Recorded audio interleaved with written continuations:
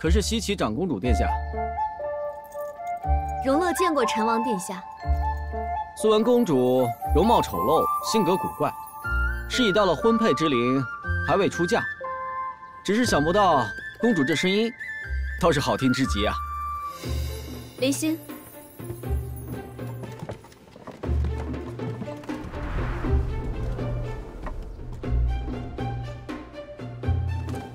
陈王殿下谬赞，容乐只有这声音，尚可一听罢了。传言公主刁蛮任性，德行皆失。依本王看，倒也不尽然。起码公主你还有最基本的礼仪，还有那么一丁点的自知之明。殿下，老臣已接到了公主的奉驾，还望离王殿下尽快出城迎接公主。 我七哥若不想迎接，谁劝都没用。我劝你啊，还是赶紧回去吧。我七哥的性子你也知道，你若惹恼了他，我连你也保不住。这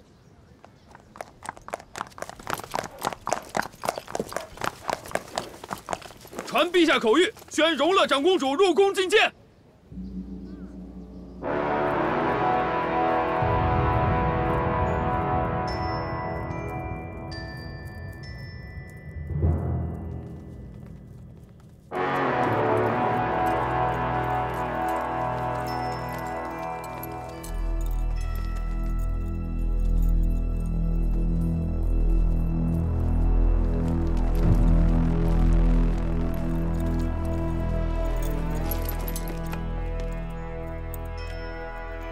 西启长公主容乐，拜见北陵皇帝陛下。公主免礼，平身。谢陛下。本宫见过公主。太子殿下有礼。不知公主为何戴着面具啊？这是我大启的习俗，面具必须成亲之日由新郎亲手摘下。 还请陛下见谅。即使如此，也无妨。启禀陛下，离王殿下他怎么了？离王府的下人说离王在休息，不能上朝。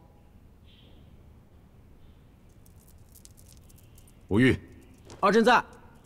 你跟禁卫向统领去离王府传召，无论有什么办法，务必把他带上殿来。 如果办不成，你以后别再上朝了。父王，你此话当真？真的不用上朝了？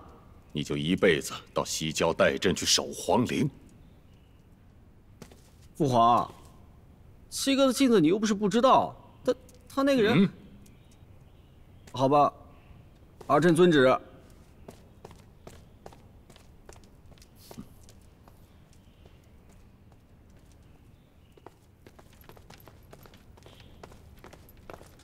父皇，七哥到了。